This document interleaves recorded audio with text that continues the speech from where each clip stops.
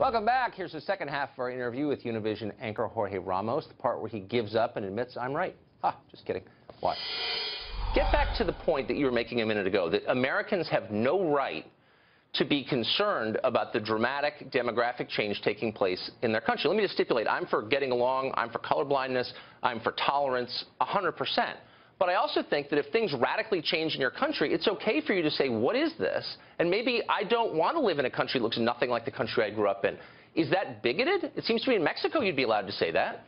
Well, we have to understand that there's a demographic wave or revolution, if you want to call it, happening right here in the United States. Right now, there are about 60 million Latinos. In about 35 years, there's going to be 100 million Latinos. 1 in 3 is going to be a Latino. So there's a demographic revolution or a Latino revolution going on. Now, on the other hand, if you are implying that there's an invasion to the United States, that is not true. I'm not saying invasion. I'm merely saying you're name-calling. Wait, you come to this country, you make a ton of money, and then you yell at people who say, well, wait a second, you know, this is having an effect on my kid's school, on my culture, on the economy. And your point is you're not allowed to have that opinion. Actually, that is not true. It's obviously having an impact, but it's having a positive impact. Yeah, in some ways it is, but not in all ways. No. And overall, there's an immigration surplus.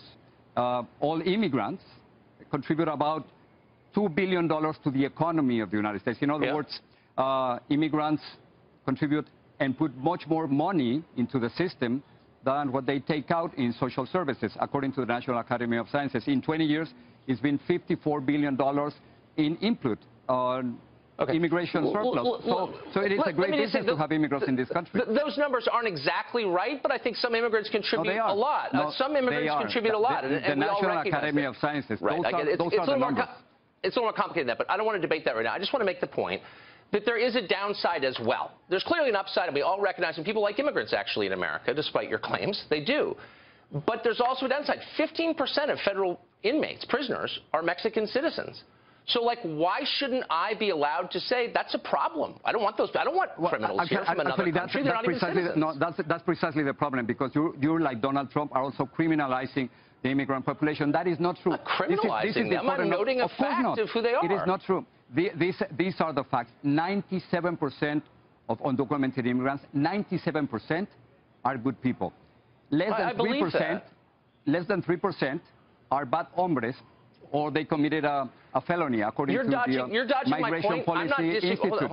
I'm not disagreeing with you at all. The vast majority, Tucker, are good people. They're not criminals. I'm not arguing that the vast majority are criminals. Now, their presence here illegally is a crime, and I think we should be honest about that. But most are decent people. I agree, and most Americans agree. Most of them are. 15% of all federal inmates in America are Mexican citizens. That's not a small number. That's many, many, many, many thousands. Doesn't mean they're all bad. It means that's a big number. I don't know what's your source. I'm giving you my source. My source is the Migration Policy Institute. How's that? Well, I don't know if that's correct. So you don't actually know anything about this. So that's my complaint here. You're making generalizations that are not rooted in fact. This is the important thing, Tucker.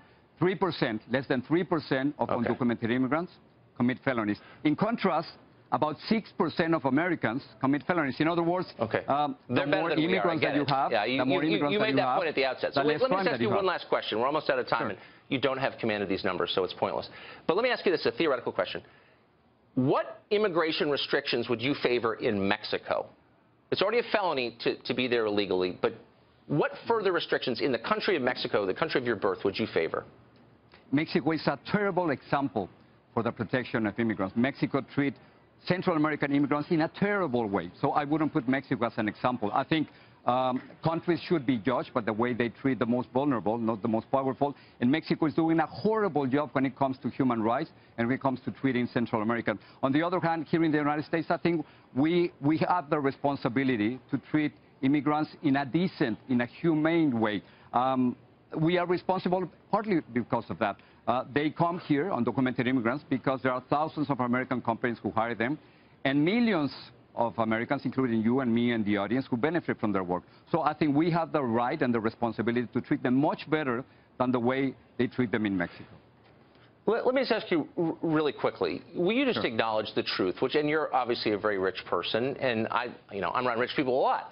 Rich people in America disproportionately benefit from low-wage, low-skilled immigration in the form of household help, in the form of cheap labor. Let's be totally honest. The middle of the country doesn't benefit a lot from this. It lowers wages. They don't hire a lot of household help. And there is a lot of crime, whether you're willing to admit it or not. So why there's are they not a lot of crime. No, there's not a lot of crime because look, you don't actually know, so let's just pretend that I didn't say that because it's a stupid argument. Donald Trump is the king of fake news when it comes to undocumented I've heard the talking points. But let me just get back to the economics of it. It doesn't actually help an American citizen born here making 40 grand a year to have a bunch of people willing to work for 25 grand a year move into his town. Will you concede that? No. There's a minimum impact on... No, you can laugh if you want, but that's not the truth. Because you're laughing, that doesn't mean it's the truth. Check the National Academy of Sciences. There's an immigration surplus.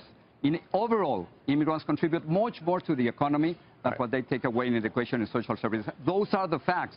Some people might be affected, but overall, which is what we care about, overall, they have a positive impact. Okay. Jorge Ramos, thanks a lot for joining us. I appreciate it. Thank you. Thanks.